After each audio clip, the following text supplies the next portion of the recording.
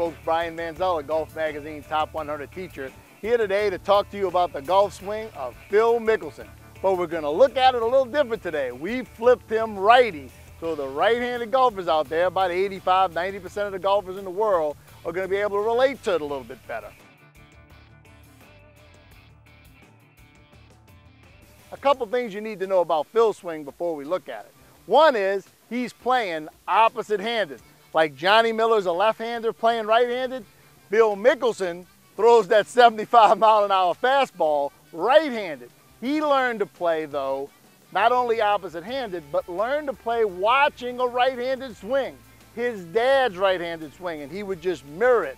Of course, they wanted to change him, but Phil resisted, and it's a good thing that he did. So let's look at one of golf's most interesting and one-day legendary golf swings.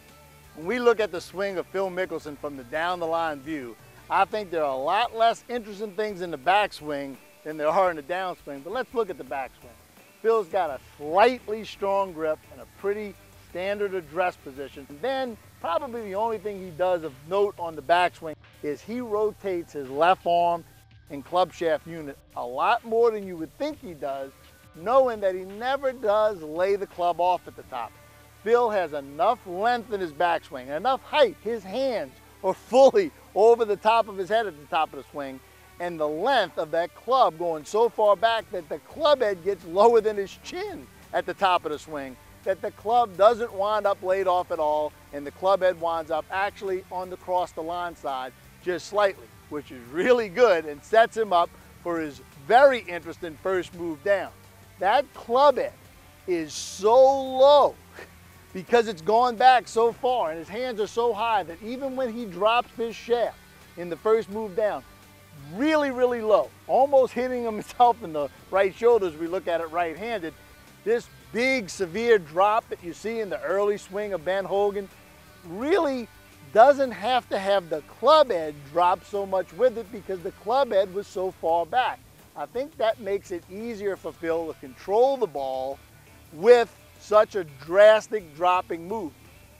Don't take anything away from that move. It's very powerful when you can get the club that close to you and your hands still have a decent height.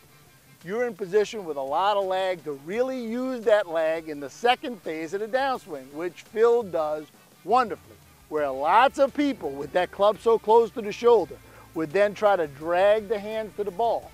Phil knows better, and he's learned to get that club from really close to his shoulder to really high. That club head that was almost looking like it was going to drop lower than his head, then springs upward off of that shoulder really fairly high considering how low the grip end of that club went down in that first move down. But that lets him get enough width to do, I think, the most interesting thing about the changes from Phil Mickelson's swing in his early years and the ones he's made since he's worked with Butch Harmon. Butch has taken Phil from dropping that club down to the forearm, where you see people, let's say, like Sergio Garcia and Ben Hogan out on a downswing, and keeping the club through the shoulder, more like a David Toms, so that he can get the club head quickly outside of his hands and more on line, giving him the opportunity to hit more fades when the heat is on. Now, as he goes through the ball, he makes what I think is his signature move. As we look at his swing, right-handed, you're going to see the left wrist turn down significantly through impact, and the whole arm turn without this wrist doing any bending at all.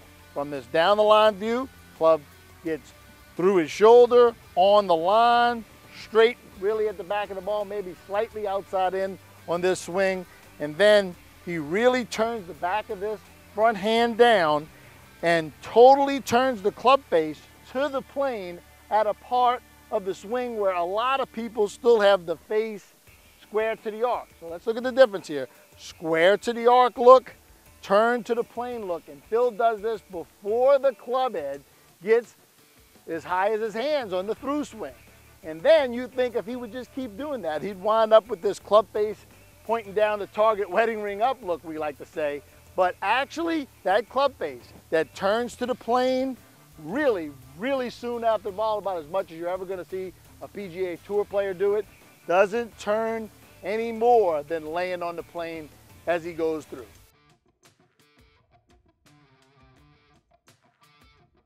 I think you're going to find there are many usable traits in Phil Mickelson's swing, and just try to remember it the way I do. From the high hands top, close to the shoulder, off the shoulder, through the shoulder, in front of the hands, and then pull back at the grip. One more time from the down the line view. Hands higher than the head, close to the shoulder with the grip. High club head off the shoulder, through the shoulder, out in front of the hands, at the back of the ball or slightly across, pull the grip back, pointing back toward the camera right here with a flat front wrist, but never let that club face turn more than to the plane. I don't know if you're going to be able to play that lob shot like Phil, but if you can copy a couple of those moves, you'll be able to hit some shots like them, and I guarantee you, you'll be happy with the result.